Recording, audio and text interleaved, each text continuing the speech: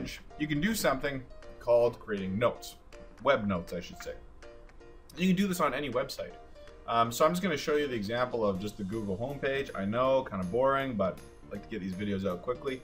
And you can apply this to any website that you would view, your personal website, absolutely anything. So if you're on a website and you want to make some notes, you can click the notes button, which is found right here, web notes, make a web note.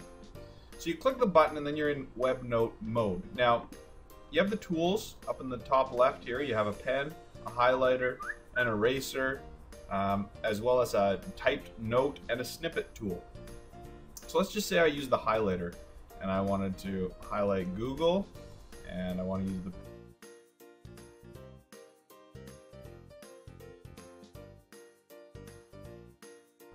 Now, once you have this set up, okay, once you have your note taking on your website set up, you might want to save it because I might want to load it up later on. So if you hit this little disk button, this saves it. And essentially what it does is it's going to put it into a particular folder that you might have made. So I created a new folder called Google. I already have some existing notes in there. And this one's going to be called Web Notes Google. I'll call it Basic Directions. So if I hit add, that now gets saved. So let's say I'm done my web note, I exit.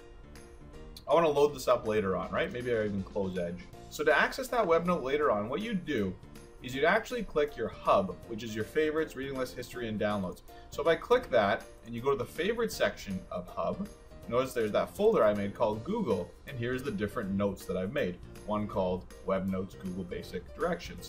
If I click it, lo and behold, loads it back up. So I could actually hide these notes, I can view them, I could go to the original page, which takes me back to my original.